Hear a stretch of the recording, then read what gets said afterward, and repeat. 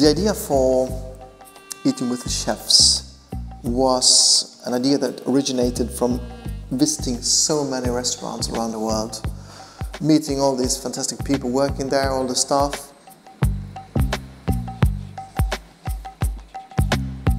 You know, the staff meal, eating, is so important to them, and they always invited us to share their family meal, almost like in a religious way.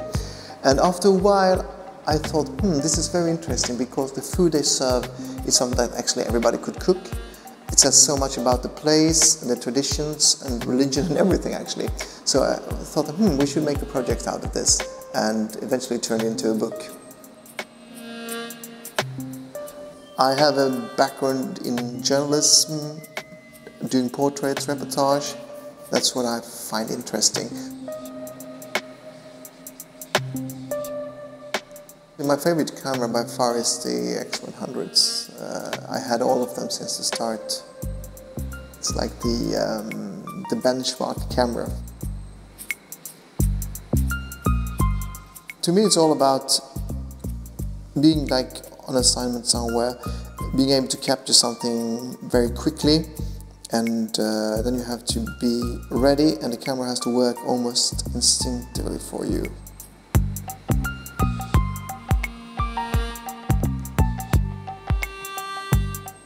I first discovered actually Fuji cameras through, well, back in the days I had some 645 medium format ones that I loved very much and used so much.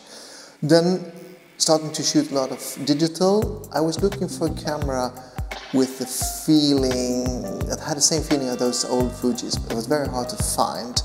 And eventually I found the X100, which gave me this look I was searching for and had a feel that I was looking for as well.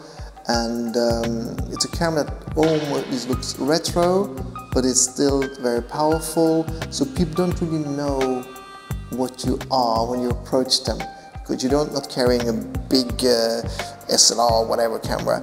So you're not invisible, I would say, but you're something in between.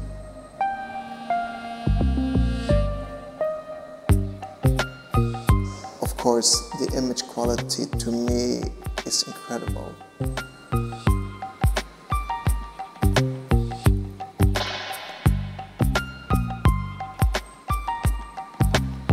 I'm really honest, and it's a camera I love very much, and I try to push it into everybody's hands.